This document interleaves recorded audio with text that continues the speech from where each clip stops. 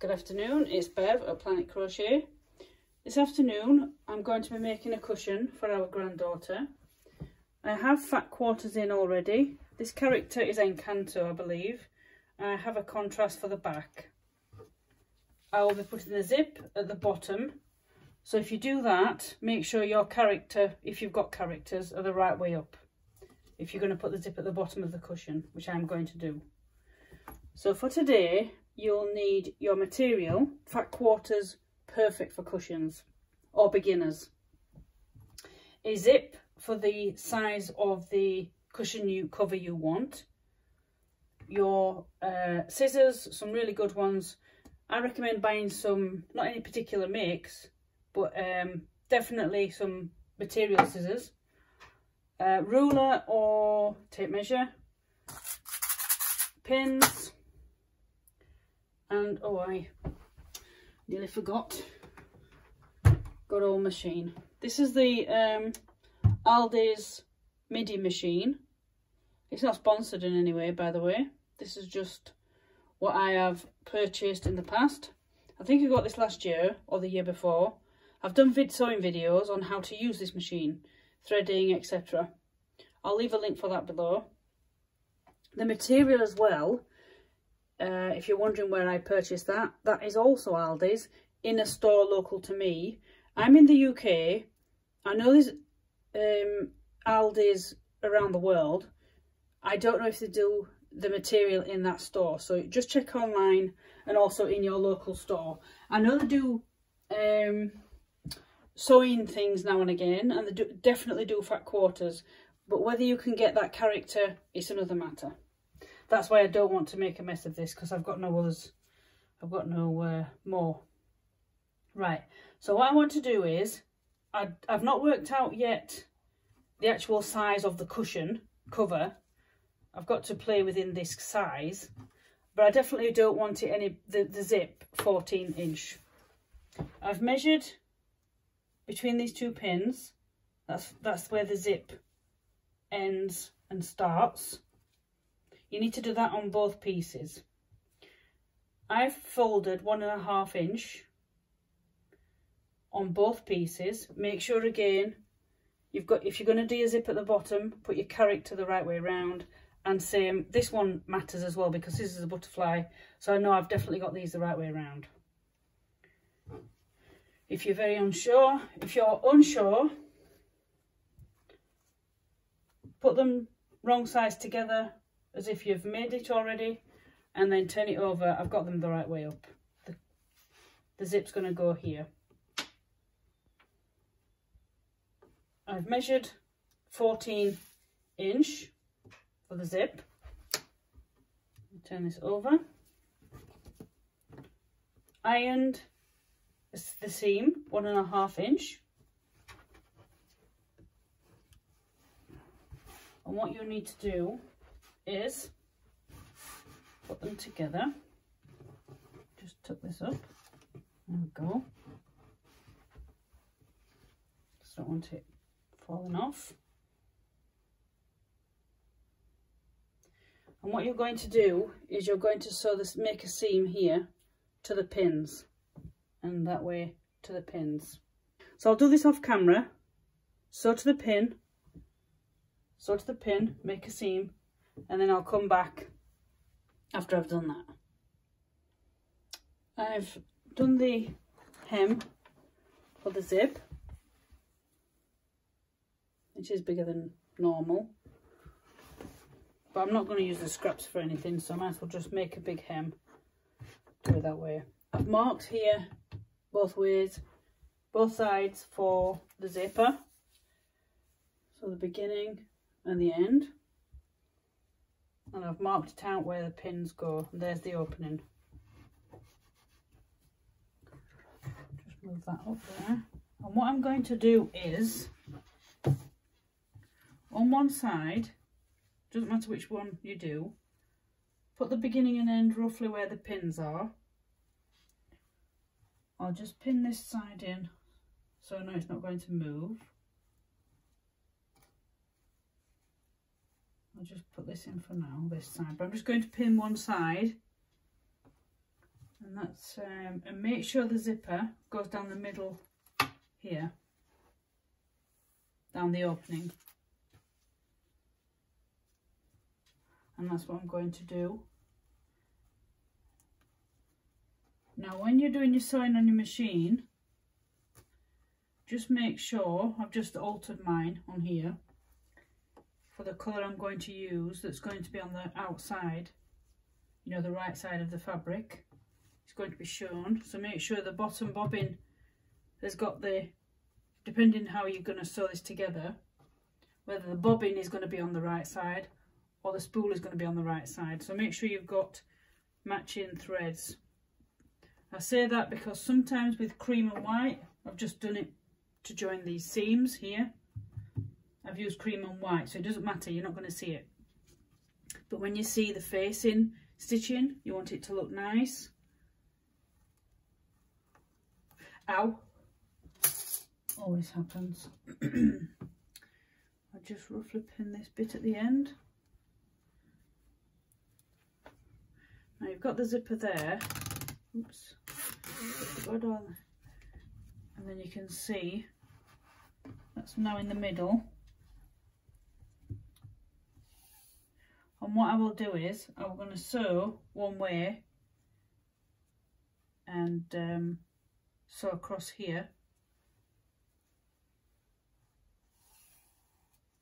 And when I do that, I want it as close as I can, like that.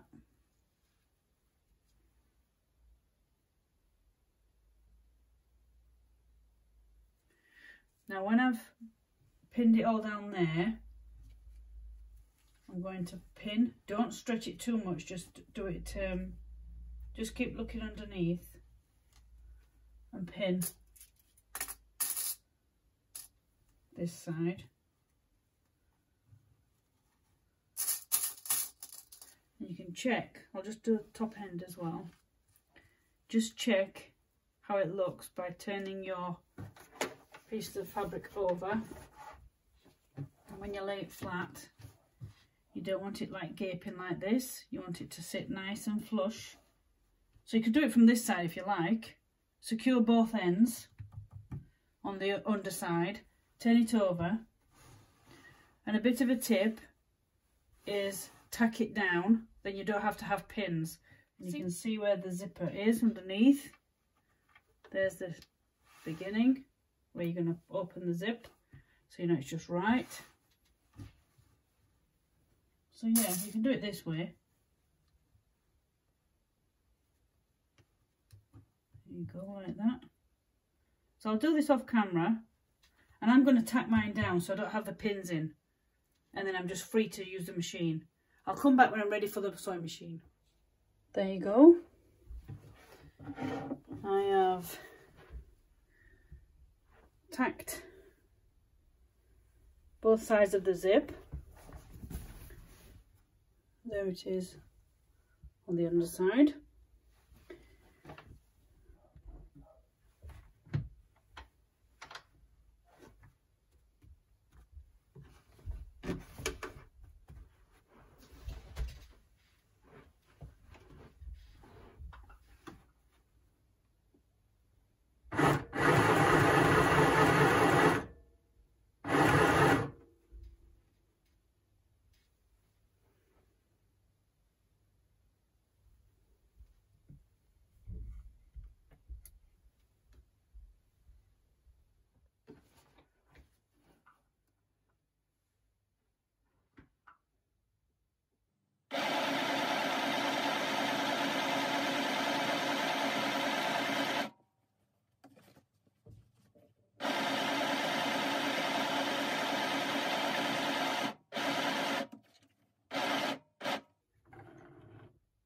Now, when you get in nearer to the zipper,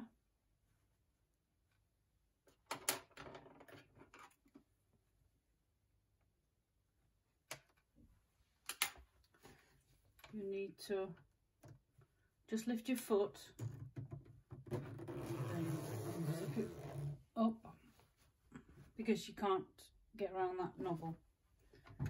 Make sure your foot's back down.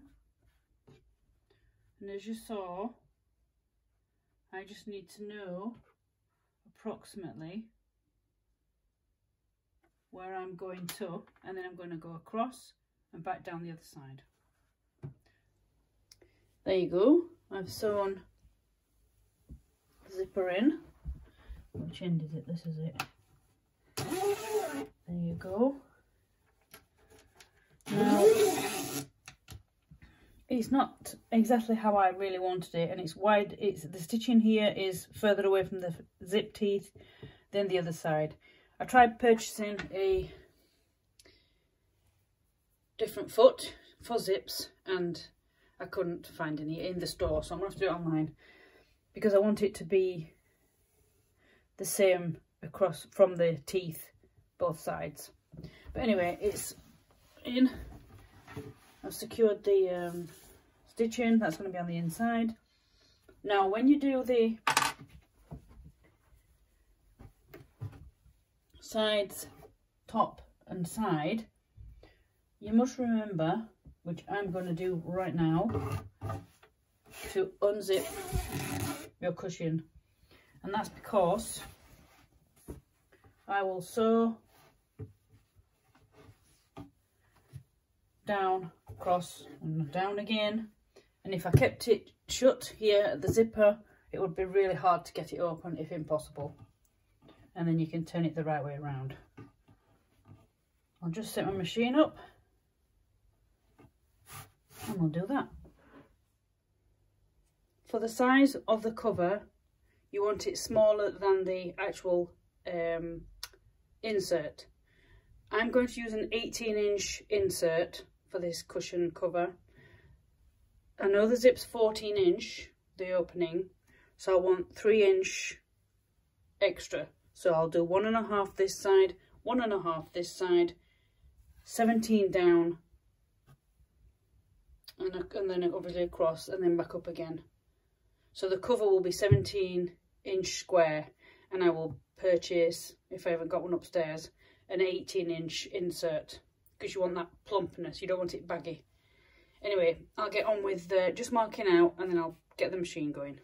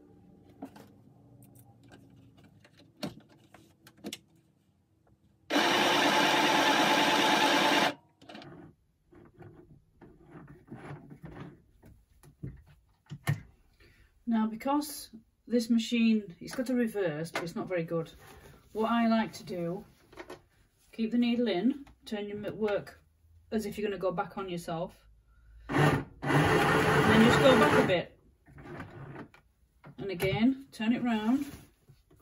And it's the same as a reverse. A normal machine it can do it, but this one I've noticed it doesn't work really well, so I just do it. It just takes a little bit longer.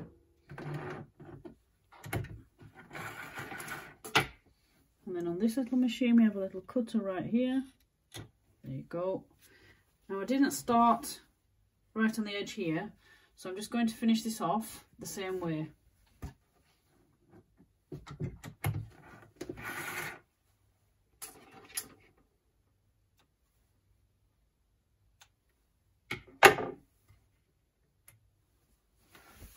There you go. I'll sort these bits out. Oh, pin left in there. And I'll show you what I do with the excess. Right, I've got all the pins out. I will take my pinking shears. Obviously it's a bit harder for you to see, but I go about 1 centimetre from your stitch line and just cut. And this gives it a jagged edge. It will save me using cotton, thread,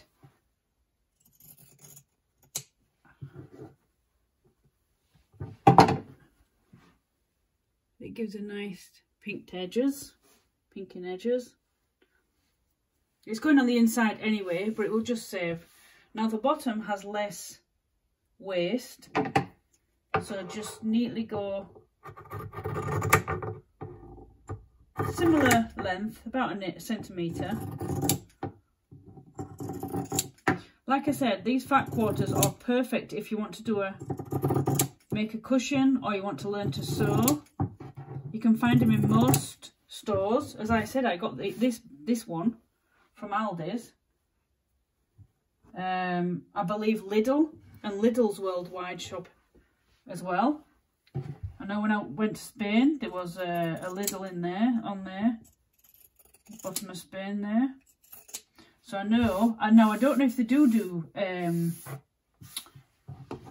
sewing bits and bobs, I'm not sure. So we're nearly done. Just need to go up this side again, about 1 centimetre from your seam.